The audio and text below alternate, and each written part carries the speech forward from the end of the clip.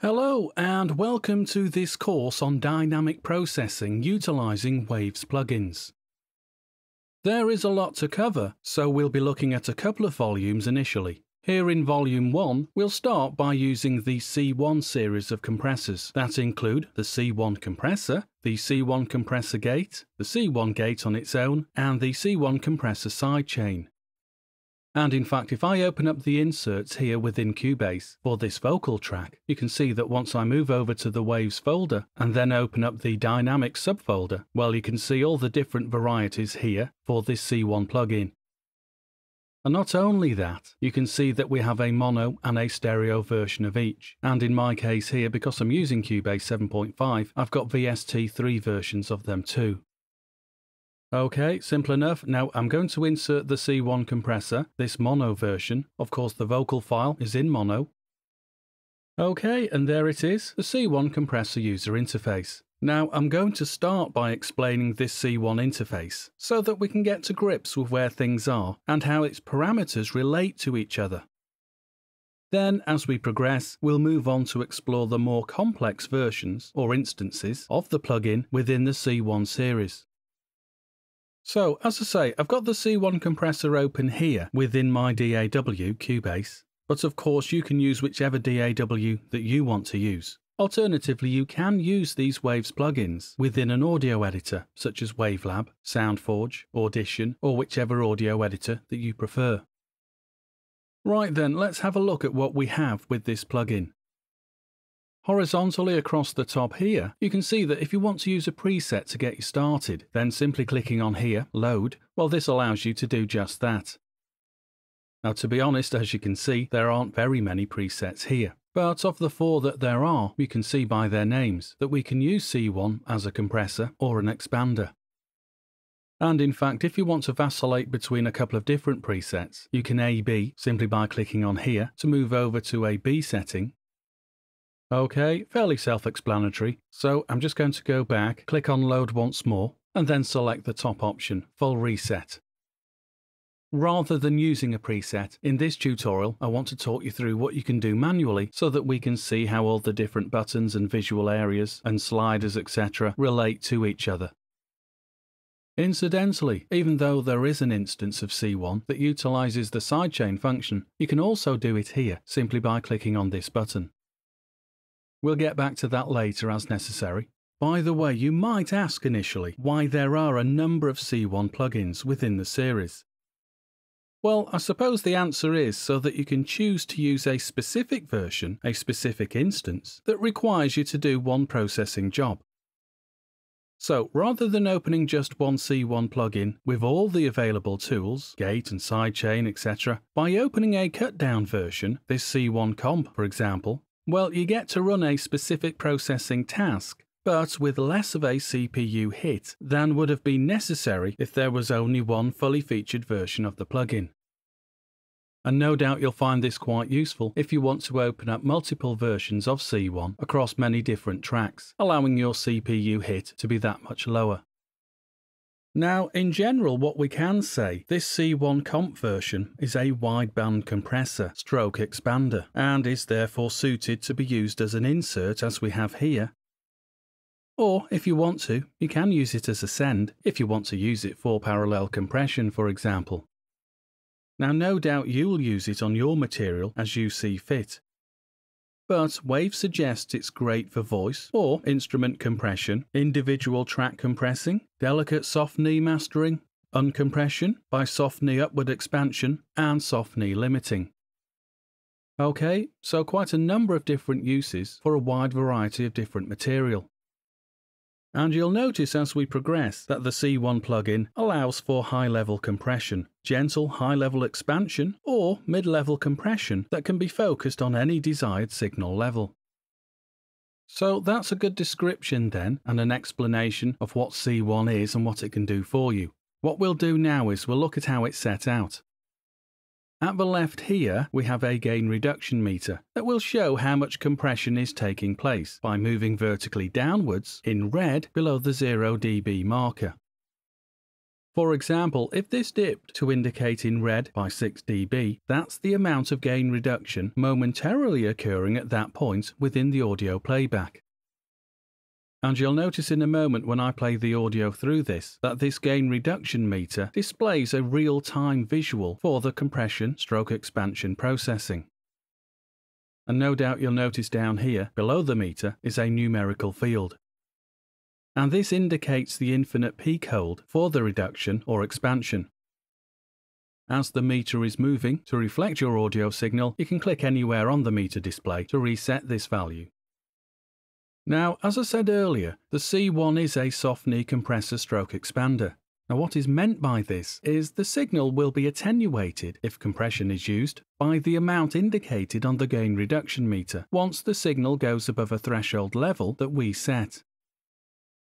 If we set the threshold to trigger the compression once it rises above -6 dB, for example, 6 decibels below the optimum 0 dB level, then the compression will kick in by whatever compression ratio that we set. But because C1 is a soft knee compressor, it won't be immediately compressed.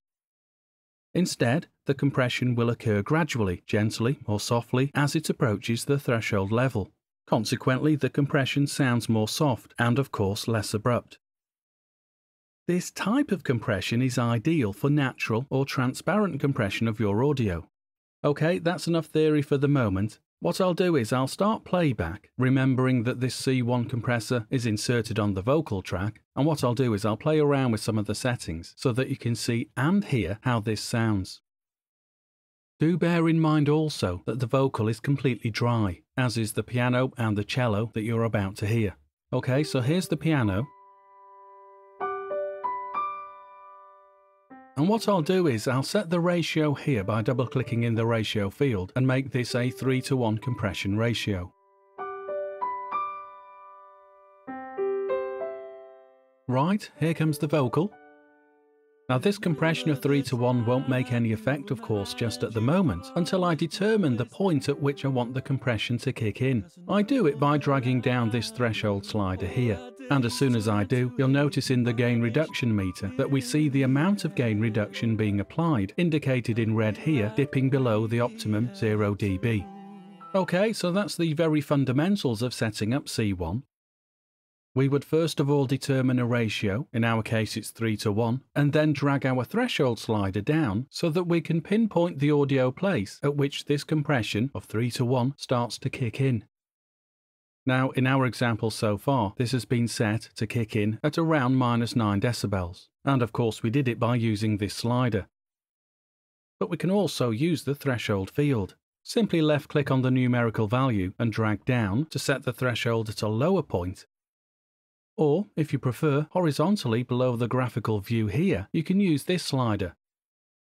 Dragging to the left sets your threshold at a lower value, and you can see the visual representation of where it kicks in with that gentle rolling off soft knee compression type visually displayed here. Okay, simple enough, but as I say, you can adjust the threshold in many different ways. Using this threshold slider, using the numerical field, or the horizontal slider under the visual display. Now, to be honest, I tend to use the compressor control level meter, this slider, because as long as you don't have C1 here set to bypass, then in practice what I do is I set the slider here at the top initially at 0 dB, and then simply slide it down to best evaluate at what threshold level the signal gets to before compression occurs. Of course, that's not the whole story though. As you can see, we do have some other controls. Underneath ratio, we have attack. And this allows you to determine how quickly the compressor kicks in with those settings that we've set just above, how quickly it sets in the attack time, and we can set this in milliseconds. At the moment it's set to 2 milliseconds, but once more, left-clicking on this field and dragging down means I can reduce my attack time so that the compressor kicks in much more immediately, consequently reducing the soft knee effect. As you can see, you can make this very quick. Or if you want it to be slower, drag it up to 1000 milliseconds. Now for our example at the moment, I'll make it 25 milliseconds. Quick way of doing it is double-click in the field and just simply type in 25. Now connected to the attack time is the release time. Now this is also displayed in milliseconds, and it indicates the time it takes for your compression or expansion to cease and then consequently the signal to return to its unaffected state. And as you can see, it ranges from 1 millisecond up to 10,000. Once more, if you want to double click in the field, you can input a setting manually. I'll take it to 25 milliseconds as well. Now, no doubt you'll have noticed right at the top of these available buttons, underneath where it says reference, we have the option here to flick between low-level reference mode, which simulates the behavior of conventional compressors. Or, as we'll get to in a later tutorial, we can flick over to peak ref or peak level reference mode if you want to keep levels approximately the same. Now, in terms of a starting point, if you set the ratio to 0.5 to 1 up to 1 to 1, then effectively what you're going to do is produce high-level expansion. We'll look further at expansion later.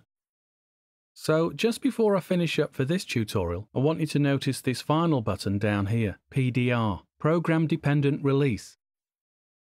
Well, this allows the release times to vary in reaction to the input signal.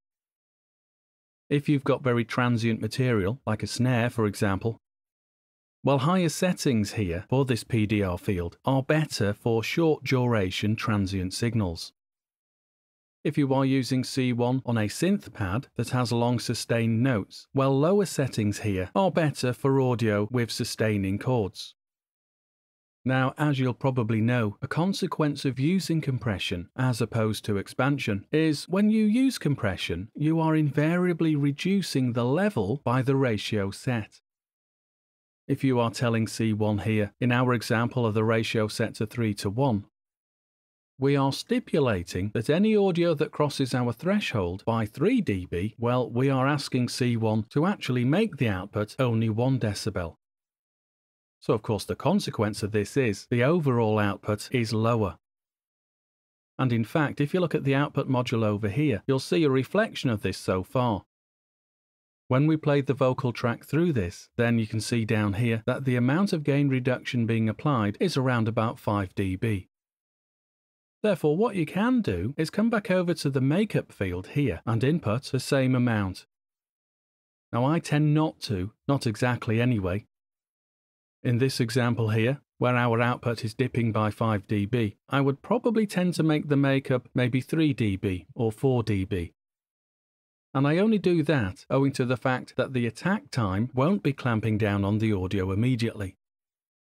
I'll show you what I mean again in practice. I'll start playback once more, and rather than me talking all the way through, I'll adjust these fields as I feel necessary, so that I don't get distortion indicated by the red indicator light at the top of our output level. Okay, here we go. Remember the time you were mine and you promised always there. 'Cause I know that I do. All our days turned to haze and vanished in the air. I feel like we have to. There isn't anything, baby, that we can do. Maybe we don't realize it's over now between me and you. Rereading the old letters that you sent only makes it so much harder to accept after all this time of being only mine. I feel my heart has been wrecked. There isn't anything, baby, that we can do. Okay, so that's an introduction then to C1 Comp, this compressor/expander plugin. So what we'll do now is we'll progress further and continue our look at the C1 compressor.